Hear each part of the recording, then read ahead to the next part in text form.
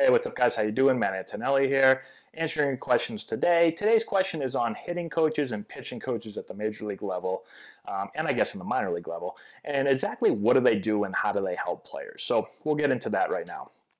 Um, they serve a bunch of different purposes. I think the first thing that they really serve, especially at the major league level, is they're helping put together a scouting report, right? And so let's just say for hitters, for instance, when you show up at the ballpark for the first game of a series, let's just say that we're playing against the Boston Red Sox. When you show up at the clubhouse, there's going to be a packet at your locker, right? At least that's how it was when I played. Maybe now they put it on iPads, I'm not sure. But when I played, there was a packet at your locker. And so you get in there and you have the packet, and it's going to basically tell you everything about the team that we're playing, right? So from a pitching perspective, it's going to tell you who you're facing that day, who the starters are going to be every single day, kind of what their repertoire is, how often they throw each pitch, their tendencies. It's going to give you basically a scouting report on every single pitcher that you're going to face. It's going to go through the bullpen guys, and so you'll have really no questions when it comes to no matter who they throw at you, you're going to have some background information, and then you can start to kind of put together your plan. From a defensive perspective, as an infielder, it's going to list, I'm going to get a list of basically the guys that we're facing and kind of where they hit the ball depending on the pitcher that we're facing and where they want us to position ourselves defensively. So, for the leadoff hitter, it may tell me to play slightly pulled for him. The next guy, it may say that he likes to hit the ball to the opposite field on the ground, right? So every hitter, I'm going to position myself where it tells me. I'm not just going to go out there and just say, yeah, I think I'll stand over here this time. I don't think I'll go over here for this time. It's basically telling me the numbers and where I need to position myself, okay? So those are the main things that it's going to tell you from that perspective. If you look at a pitching coach is going to do kind of the same exact thing for the pitchers, only the opposite. So they're going to talk about the strengths and weaknesses of the hitters, the other team, how we're going to approach them, what we're going to throw in certain counts. And so they're going to go through all of that stuff with those guys. So that's one of the biggest things that a coach does, especially at the major league level. It's a lot of the scouting reports and kind of how we're going to attack guys and all that stuff. So I think they help put that together. Now, nowadays, a lot of that stuff, because there's a lot of analytical stuff going on. A lot of the stuff will come from the front office and from the department that's working much more with the numbers, right? So although the hitting coach and the pitching coach and stuff may have some things that they personally put in there, they're also getting a ton of numbers, and they're going to have to sift through those numbers and decide, what works and what doesn't, and where can it help us and all that stuff. So they're working not just on what they've seen, but also on the numbers that they're getting from whoever's sending them to them. So that's the first thing. The second thing is, what is the coach going to do?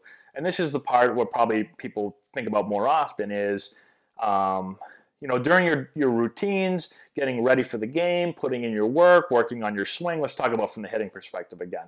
So every time I'm hitting, whether it's off a tee, a front toss, or BP or whatever, the hitting coach is watching me, right? So he has an idea of kind of what my swing looks like and what it feels like when things are going well. What am I doing when things are going well? What am I doing when things are not going well?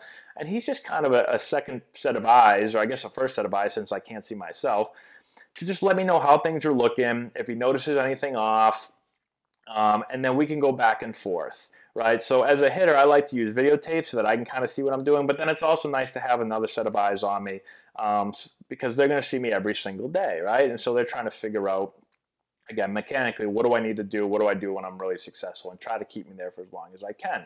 And they're going to be in there working with me. They're going to be the ones flipping to me. They're going to be a lot of the times either the one throwing BP to me or the one watching me from the cage. If you've seen, batting practice at the major league level, the minor league level, you've got that turtle or that shell around where the hitters are hitting in. A lot of times you'll see people standing around that. Those are the coaches, so your hitting coach is usually sitting there watching every swing that you take, okay? So they're going to help you out with that. And same thing with the pitching coach. So the pitching coach is watching every bullpen that a pitcher throws, right? So they're out there in the bullpen, maybe not every bullpen, but they're watching a lot of the bullpens. They're talking about mechanics. What do you feel like? What are you doing? What are you thinking? Right? And so they're helping with all of that stuff, just like a hitting coach would do.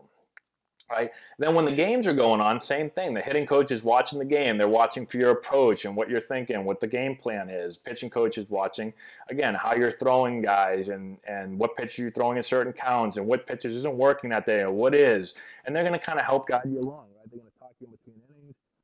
hitting perspective, maybe it's like, hey, this guy's really working you over here. Like maybe we should think about doing this. Maybe we should think about driving the ball this way. This pitch doesn't look like it's working today. Maybe we should eliminate that pitch. Maybe we should look for this pitch.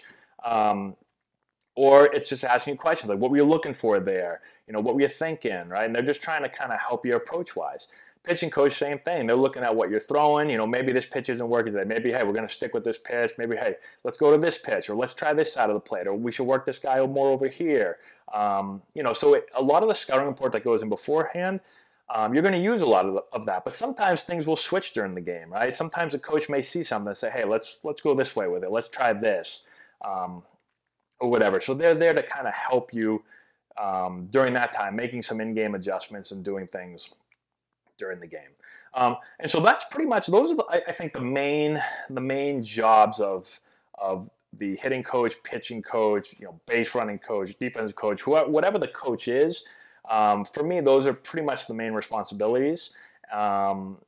And that's the way they're going to help all their players during the season. So thank you again for the question. Hopefully that helps you guys out. If you have any more questions, leave them in the comment section below. Subscribe to the channel if you've not done so already. Give us a thumbs up. I'd really appreciate that. Share the video with all your friends. Check out the description box below. I've got a bunch of stuff down there for you guys. Check out our Instagram, Antonelli Baseball, our Twitter feed, Antonelli9. We're posting videos all the time for you guys. And that's all I got, guys. Thank you again for watching. I appreciate it. And we'll talk to you later.